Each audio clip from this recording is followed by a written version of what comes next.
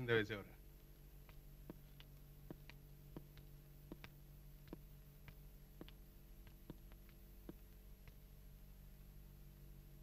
అక్కడే ఆగిపోయావి, లోపలికి రా. వెళ్ళి తమ్ముడు, నాకేం అభ్యంతరం లేదు. ఇది నీళ్ళే అనుకో. ముందు మందుకు 300 కొట్టు. నువ్వు ఇంట్లోకెళ్ళి బట్టలు మార్చుకునే లోపు తీసుకొస్తా నువ్వు కోరుకున్న బ్రాండ్.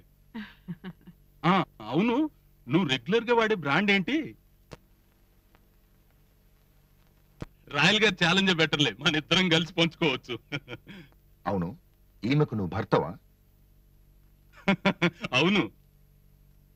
ఉంచుకున్నవాడివా, పెళ్లి చేసుకున్నవాడివా? పెద్దల సమక్షంలో అగ్ని సాక్షిగా పెళ్లి చేసుకున్నవాడిని. ఏమేవ్ తమ్ముడికి మన పెళ్లి ఫోటోలు చూపించు.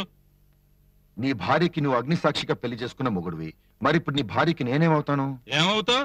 జస్ట్ కస్టమర్వి, అలా వచ్చి ఇలా వెళ్ళిపోవటమే. వస్తూ వెళ్ళటం వద్దు. నువ్వు వదిలేస్తే నీ భార్యని పర్మనెంట్ గా నేనే ఉంచుకుందాం అనుకుంటున్నాను. దానికి నువ్వేమంటావు? దాని తల్లి, నీకు అంతగా నచ్చిందా? నచ్చింది కాబట్టి. అయితే ఓ 1,00,000 రూపాయలు, 100 రూపాయల బాండ్ పేపర్ మీద సంతకం చేసిస్తా. నీ ఇష్టం వచ్చింది రాసుకో. నువ్వు నా చేతిలో 1,00,000 రూపాయలు పెట్టిన క్షణం నుండి నేను చచ్చేంత వరకు దాన్నే కాదు, నా పిల్లల్ని చూసుకోవటానికి కూడా రాను. ఏమేవ్ తమ్ముడు ఏమంటున్నాడో విన్నావా? ఏం తమ్ముడు, నేను చెప్పిన అగ్రిమెంట్ ఓకేనా? నేను నీకు తమ్ముడినైతే నీ భార్య నాకేమవుతుందా? ఏమవుతుంది? వదిన అన్న భార్య మర్దికి వదినే కాదురా, తల్లి కూడా.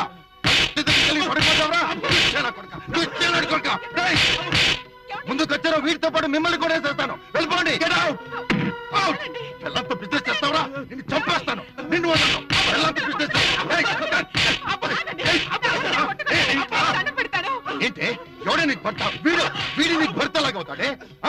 సిగ్గులేదు చెప్పుకోవడానికి? నీ జీవితాన్ని, నీ శీలాన్ని రోడ్డు మీద తాకట్టు పెట్టిన ఈ ముండ మొప్పు పెదవా నీకు భర్తలాగా అవుతాడే? అందరి సమక్షంలో వేద మంత్రాలతో అగ్ని సాక్షిగా పెళ్లి చేసుకుని భార్యను దేవతలా పవిత్రంగా చూసుకునే మగాడే స్త్రీకి భర్త అయ్యేది. వాడిని వదలను. ఇదే క్షణం పట్టుకొచ్చి నీ కాళ్ళ మీద పడేస్తాను. ఏడువాడు. ఆగరా.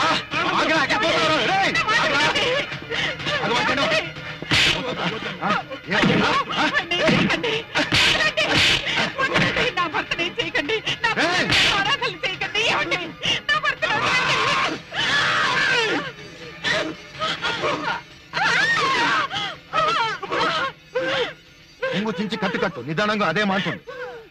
నువ్వు చేసిన తప్పుకి ఇప్పుడు నీ ఒక్క వేలే తీసుకెళ్తాను. మళ్ళీ మారలేదని తెలిస్తే మాత్రం ఈసారి నీ తలే తీసుకెళ్తాను. అమ్మా, దేవుడు రూపం దిద్ది ప్రాణం పోసిన మనిషికి జన్మనిచ్చే దేవతలు మీరు పవిత్రంగా ఉండాలనేదే నేను కోరుకునేది. నా తప్పేమైనా ఉంటే క్షమించు. వస్తానమ్మా.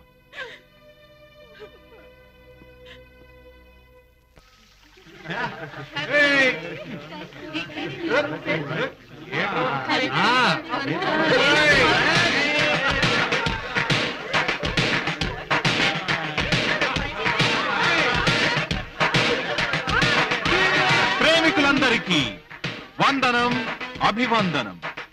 ప్రేమికుల రోజున ప్రేమాభివందనం. ప్రేమ జీవిత సమస్య ఏం కాదు, వయస్సు సమస్య.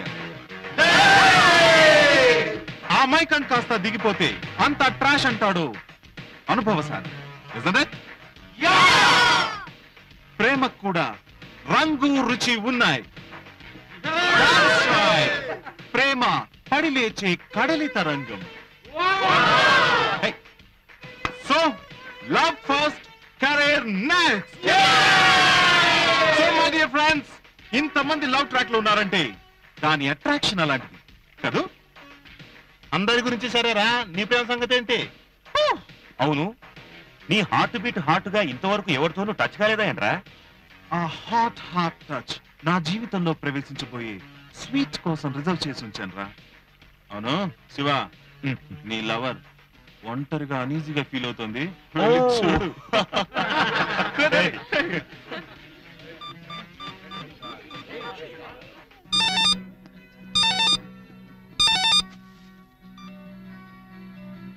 హలో గణేష్, నేను నీకోసం ఎంతసేపటి నుంచి ఎదురు చూస్తున్నాను తెలుసా?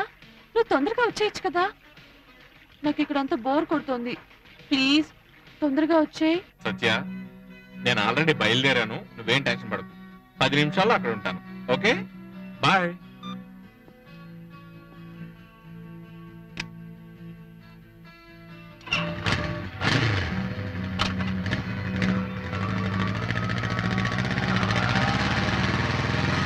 సచ్చా, ఏమైంది? గణేష్ ఇంకా రాలేదా? వాడు ఎప్పుడు ఇంత ఇడియట్. ఫోన్ చేయకపోయా? చేశాను జగన్.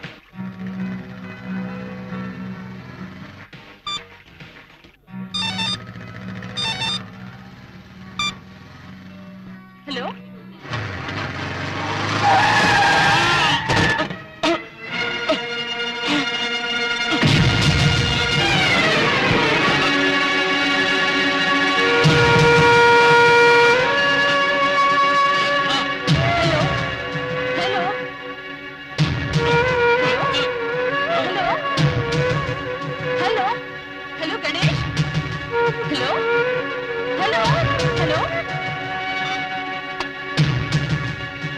నన్ను నమ్మించి మోసం చేశాడు. నా దగ్గరకు వస్తున్నట్టు నటించాడు.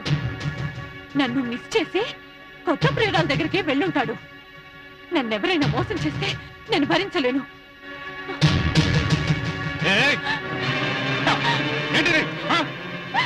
ఏంటి పిచ్చి పని?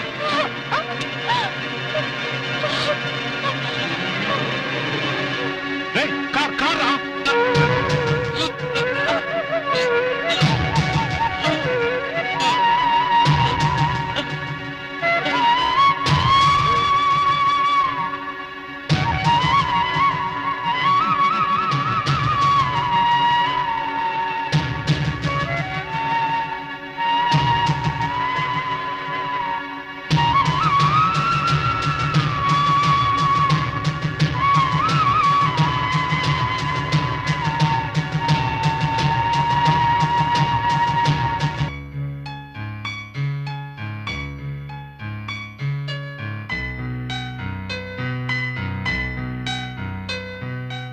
ఇవాళ నేను చూస్తుంటే నాకు చాలా ఆనందంగా ఉంది.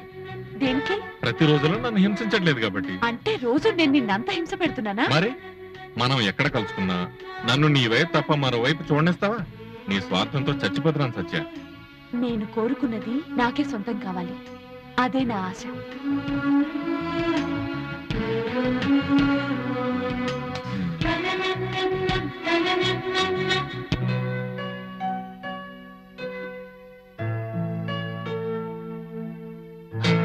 I love you, Ganesh. I love you so much.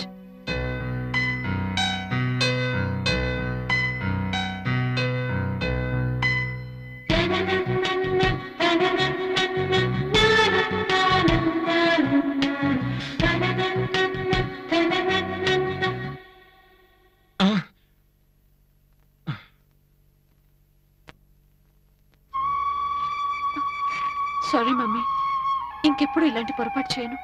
నన్ను క్షమించు. I'm sorry. It's okay. దాని సైకాలజీకి ఏమైనా ట్రీట్మెంట్ ఉందేమో ఆలోచించరా. ప్రొసీడ్ అవుదాం. పుట్టుకతో వచ్చిన దానికి మధ్యలో ట్రీట్మెంట్ ఏముంటుందిరా? అయినా ఆలోచిద్దాం. కానీ మా కోడల్ని ఏమనుకుంటారు? గణేష్ నన్ను క్షమిస్తాడంటావా? తప్పకుండా క్షమిస్తాడు. ఇంకెప్పుడు ఆ అబ్బాయి మీద అనుమాన పడకు. సరే మమ్మీ. ఎలాంటి పరిస్థితుల్లోనూ ఇచ్చిన మాట తప్పడం మా ఇంట వంట లేదురా. ఖచ్చితంగా పెళ్లి జరిగి తీరుతుంది. చాలా థ్యాంక్స్ రా.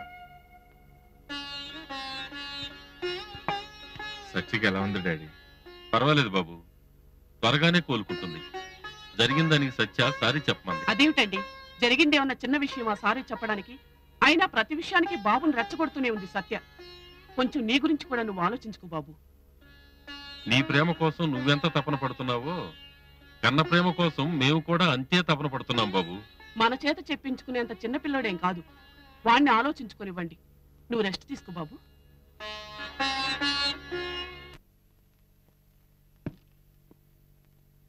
హాయ్, ఏంట్రా అర్జెంట్గా రమ్మన్నావు? ఏంటి డల్గా ఉన్నా? సత్య విషయంలో నేను డెసిషన్ తీసుకున్నాను రా. కరెక్టా కాదో నువ్వే చెప్పాలి. విషయం ఏంటో చెప్పు. లవర్స్ డే రోజు సత్య నన్ను అపార్థం చేసుకుని తనేం చేసుకుందో నాకు తెలుసు. మీరందరూ కూడా విషయాన్ని నా దగ్గర దాచిపెట్టారు. నిజం తెలిసాక నేను చాలా డిసప్పాయింట్ అయ్యాను రా. జరిగిపోయిన దాని గురించి మళ్ళీ గుర్తు చేసుకుని బాధపడ్డం దేనికిరా? ఇద్దరు ప్రమాదం నుంచి బయటపడి హ్యాపీగానే ఉన్నారుగా. నేను మాత్రం హ్యాపీ మూడ్ లో లేనురా. సత్య విషయంలో చాలా విసిగిపోయాను. ఇక నుంచి ఆ అమ్మాయి ప్రేమ వద్దు, మా ఇద్దరికి జరగబోయే పెళ్లి వద్దు. సత్య అంత తప్పేం చేసిందిరా? నీకెలాంటి అన్యాయం చేయలేదే. అది కాదురా, నేనేమయ్యానో తెలుసుకోకుండా సత్య ఆత్మహత్య చేసుకోవడానికి ట్రై చేసిందంటే మరోసారి అలా చేయదని గ్యారంటీ ఏంటి? అప్పుడు